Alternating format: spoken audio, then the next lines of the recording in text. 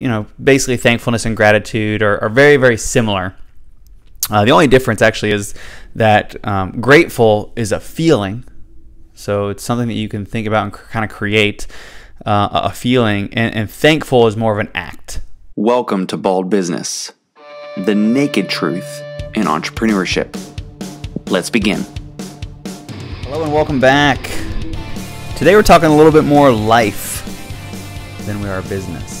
This is Bald Business, the naked truth in entrepreneurship.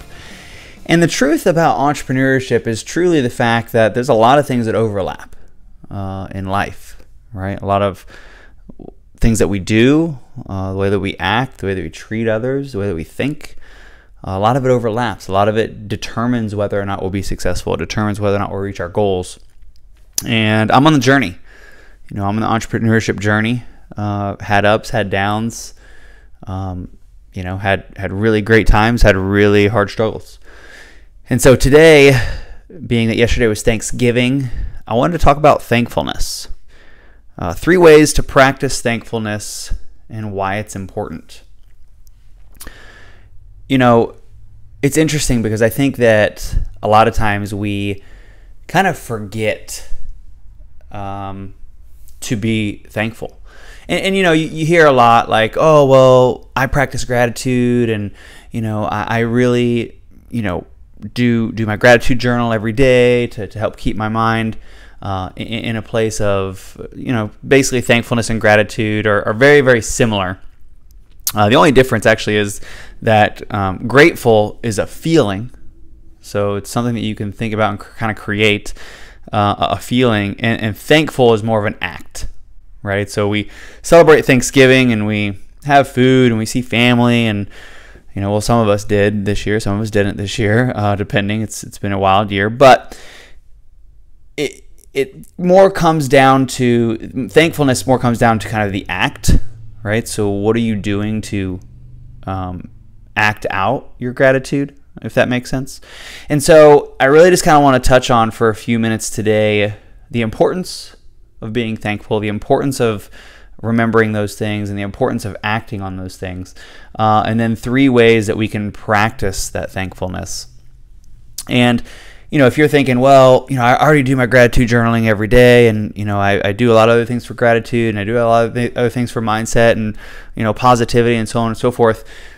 If you remember last week, if you listened to last week's show, it was thoughts lead to actions, actions lead to results, right? A lot of times to change our thoughts, we have to change our perception. In order to change our perception, sometimes we have to start with the super basic things like being thankful, being grateful, finding the positive in things, finding what actually is going right when everything around us seems to be on fire.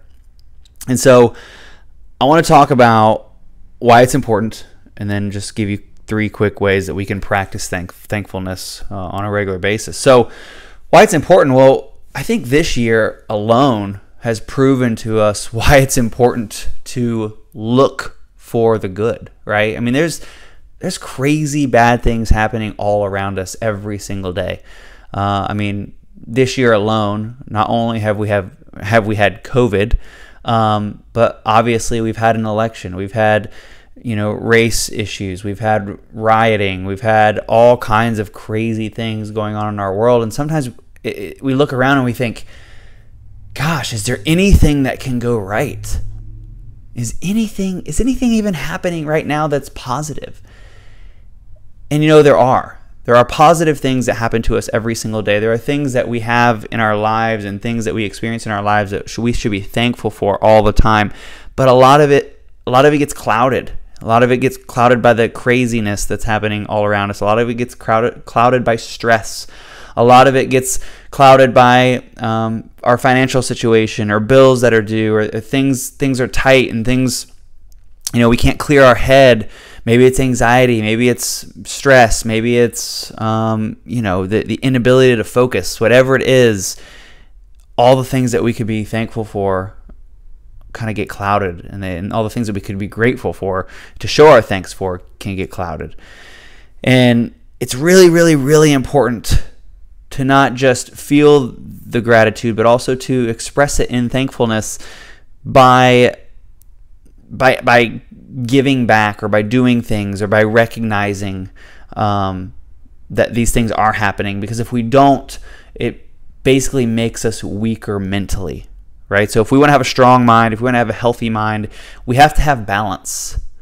And some people would say, well, Michael, you're so optimistic, you're overly optimistic, you're too optimistic. And I think there's times in my life where I could agree with that. I've probably been too optimistic, but honestly, if I'm going to err on one side or the other, I would rather err on the side that is positive versus negative, because there's so many more great things that come out of a positive outlook than a negative outlook. So 3 ways for us to practice gratefulness, or thankfulness, excuse me. It's so hard, right? It's so hard to separate those two because they are so much the same. But again, just remember, grateful is a feeling and thankful is more of an act. And this is something that I just recently realized too. I was really thinking about this episode, and I wanted it to be about thankfulness because yesterday was Thanksgiving and it's been a crazy year, and I think it's important to acknowledge things. I think it's important to give back. And so I kind of was just doing some reading and stuff on it, and I realized that grateful and thankful, I realized what those were just recently. So one is a feeling, one is more of an act.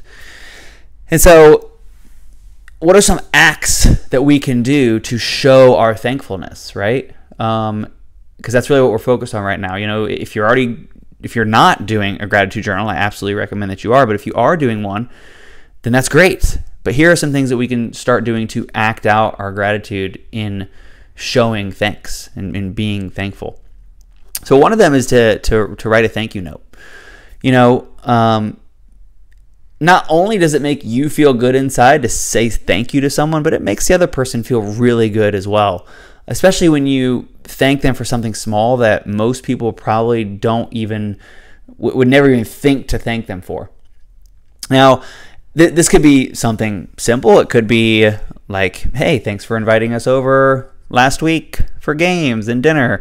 It could be, hey, thanks for checking on my mail while I was out of town. Thanks for pet sitting. Literally could be anything, right? But writing the thank you note is a way to express thankfulness. It is a way for you to express gratitude, I guess I should say, and show thankfulness. And here's one thing that I don't think that any of us do. I know I don't do this, but I think one thing that could be super helpful for people, and there's actually some studies that were done that showed it worked, and so I'm recommending it to you because I believe in the power of basically positive self-talk. But write yourself a thank you note. Write yourself a thank you note for later. Maybe if you have a fitness goal, right? And you didn't want to get up and go to the gym. Write yourself a thank you note for getting up and going to the gym. And every single morning you wake up, again, you're using it for later, read it. Read the thank you note that you wrote yourself when you were feeling good about yourself, so that next time you're up against a struggle and you're up against a situation to where you're like, man, I really don't want to do this. I really don't want to push myself. I really am tired. I really am sore. I'm really whatever. You read that note and you remember how that made you feel, and then you go and you do it and you attack it and you achieve it. Right? So write thank you notes, whether it's to others or whether it's to yourself. Just write thank you notes. It's a great way to, again, express your gratitude in an act of thanks. Count your blessings. So a lot of times, kind of like I said in the very beginning, it's so easy to get caught up in, oh my gosh, this is bad, this is bad, this is bad. Work's been awful. I lost my job. I got a new job. It's not paying me as great as my other job was. I was working out. I started my fitness routine. I was crushing it, and then COVID hit, and my gym closed, and I haven't been back, and I put on 20 pounds. Like negative, negative, negative, negative. It's so easy to see all the negative things that are happening around us. It's so easy. But there are positive things that are happening, and you have to take time and reflect on those things. Did you recently get back into your routine? Did you recently get an opportunity to get a raise? Did you recently reconnect with an old family member? Did you recently, it could literally be anything, right? There are little things that happen all the time that we forget that are blessings. I'll tell you one of mine. One of my things that I have to constantly remind myself is a big, big blessing in my life is my wife meal preps all of our food. Every Friday, she meal preps for the whole week. Breakfast, lunches, and dinners. Yeah, I help, but she does the majority of the work.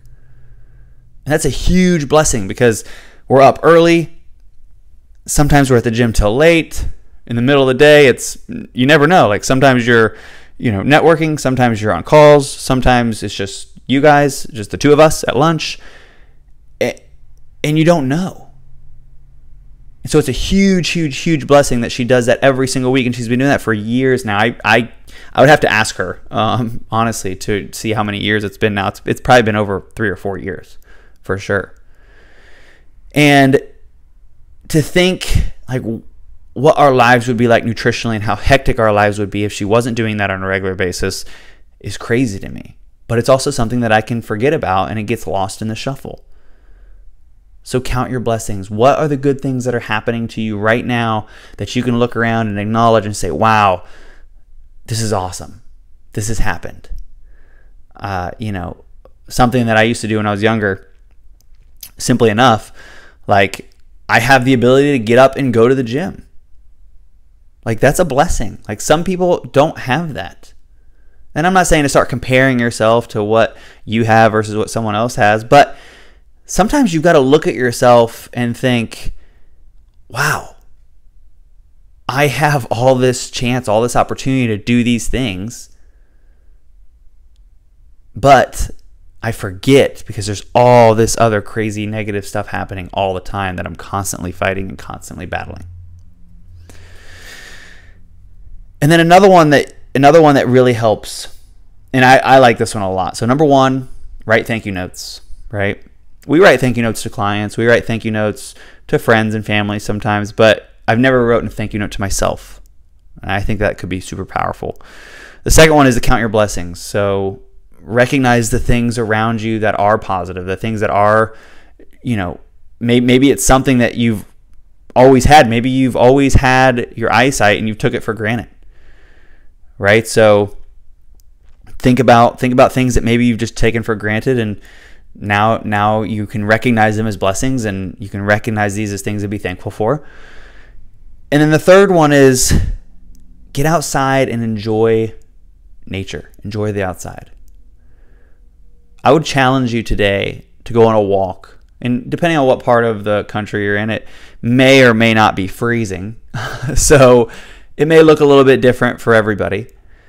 But here in Tampa, it's getting to be that time of year where the weather is like perfect. And my wife and I love to get out and rollerblade. She actually has skates, I blade, or we walk. A lot of times we take the dog for a walk. There's a lot of walking trails around here through the woods. And just get out and breathe the fresh air and take some time to just be. Whether it's be in nature or be in another activity that you really enjoy, just take some time and do that. Because what you're going to realize is, wow, I have this opportunity to do this. I can help reduce my stress. I can help myself feel better by expressing my gratitude in acts of thankfulness. I think a lot of times we, every single year we do the same thing. We get to Thanksgiving and we do the big meal and the turkey and the stuffing and the deviled eggs and the desserts and the pies and the pumpkin pie, which is one of my favorites. But it's just a thing that we do every 12 months, every last Thursday of November. It's just something that we do. And we forget to actually take time to be thankful, to be grateful. And then we rush up to Christmas and it's the same thing. Families get together, they maybe spend a day, maybe 2 days, doing the gifts and taking the time, spending with each other. But a lot of times, depending on families, there's a lot of tension, and then there's fights. And this year, with all the political craziness, I already know families who are in super tight tension with each other. And it's just like, we have to start taking time to express our gratitude and show thankfulness if we want to feel better. If we want to get anywhere near controlling our thoughts, to controlling our actions, to controlling our results, we have to be thankful and we have to be grateful. Grateful is a feeling that leads to an action, and thankful is the action. So, 3 ways to practice thankfulness and why it's important. Just want to recap this real quick. Number 1, you can write thank you notes. Number 2, count your blessings. Look for the positive things that are happening around you. Maybe it's things that you don't even realize are positive things right now. But if you think about it in hindsight, you're like, wow, that is a really positive thing. And then number 3 is just get out and enjoy something that you like to do on a regular basis. I would challenge you to just go out and walk. Right? If you're in a good part of the country where the weather is nice enough and you can get outside and you can walk for a mile, 2 miles every day, just do that.